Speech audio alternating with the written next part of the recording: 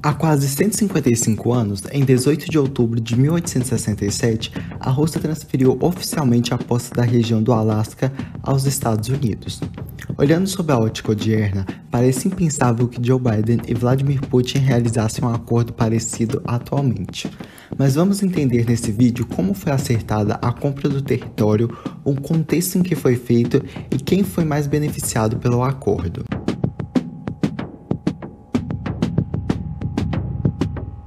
O Império Russo chegou ao território do atual Alasca por meio do marinheiro dinamarquês Ivan Ivanovich, mas ele é o mais conhecido pelo nome não russo de Victor Jonathan Bering, exatamente o mesmo nome do estreito batizado em sua homenagem. Inclusive, o Estreito de Bering separa uma ilha dos Estados Unidos de uma ilha da Rússia, por menos de 4 quilômetros. No inverno dá para atravessá-las andando. Então os arqui-inimigos na verdade são vizinhos de porta praticamente.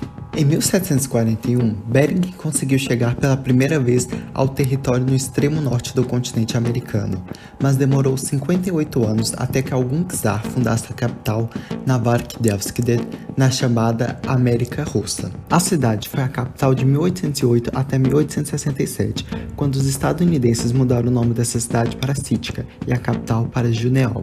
Já no século XIX, a região era um polo comercial com a venda de tecidos chineses, chá e até gelo para o sul dos Estados Unidos, mas a principal lucratividade da região advinha do cruel mercado de pele de animais, especialmente a de lontra marinha e de marfim de morsas.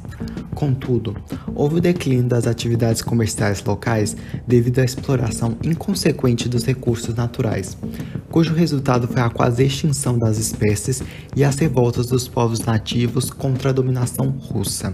Com isso, o czar Alexandre II começou a perder o interesse na manutenção da presença russa no norte da América. O desinteresse de Moscou pela área foi intensificado quando eclodiu a Guerra da Crimeia, a primeira, de 1853. Durante o conflito do Império Russo contra a aliança do Reino Unido, França e Turquia, os britânicos ameaçaram invadir a América Russa em represália. A possibilidade de uma invasão de Londres ao domínio russo era um problema constante, pois o Reino Unido controlava o território do atual Canadá, que faz fronteira com a Alasca. A situação era ainda mais delicada pela dificuldade dos russos em defender o território tão inóspito, com um inverno rigoroso e com poucas guarnições.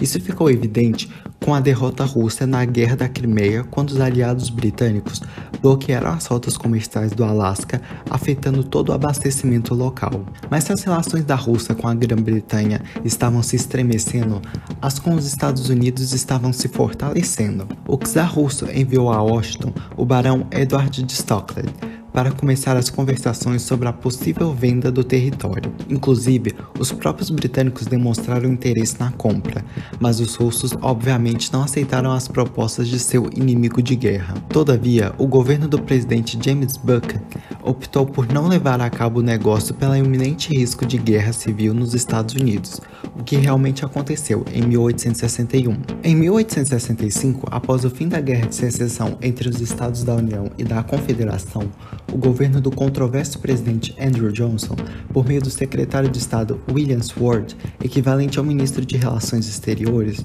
foi formalizada e aprovada pelo Senado a compra do Alasca por $4,74 por quilômetro quadrado. Ao todo, os mais de 1,5 milhão de hectares custaram apenas $7,2 milhões.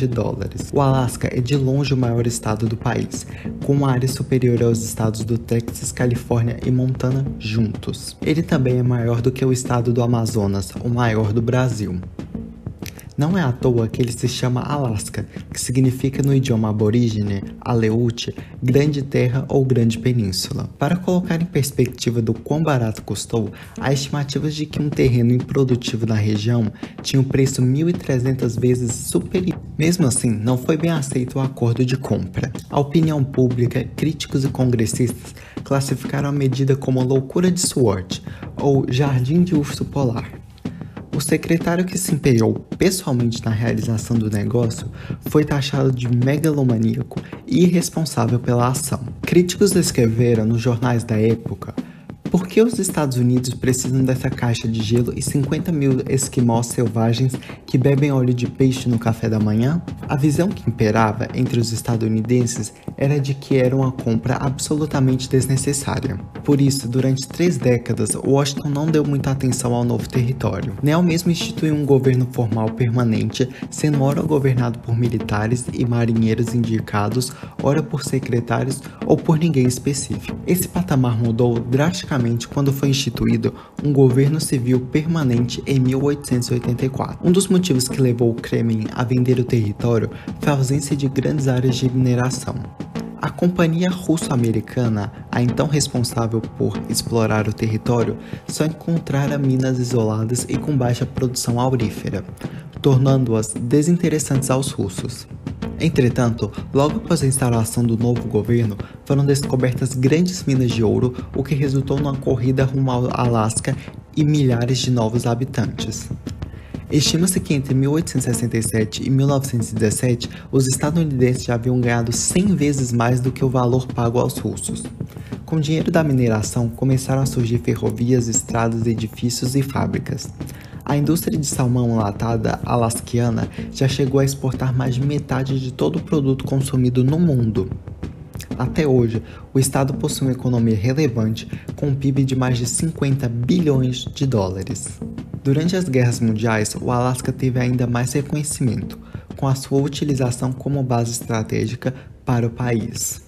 Em 3 de janeiro de 1959, o território gelado foi elevado à categoria de 49º estado da federação.